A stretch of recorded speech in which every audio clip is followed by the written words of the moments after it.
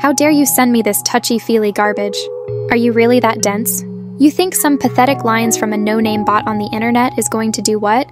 Make me swoon? Spamton Wit Chromers? What even is that? A username or a bad Wi-Fi password?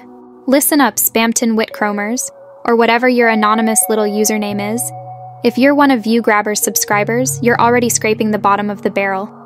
I bet you spend your days spamming low-effort memes, thinking you're the pinnacle of comedy.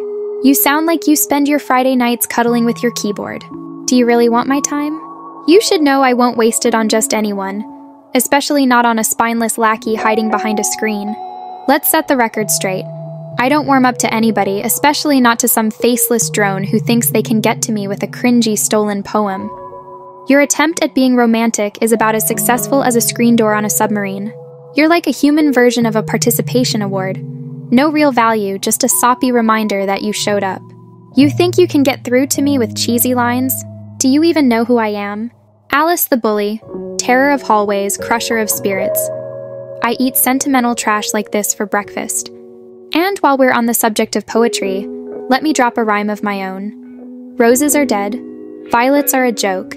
If you think this will soften me up, then you're inhaling too much smoke. What's that?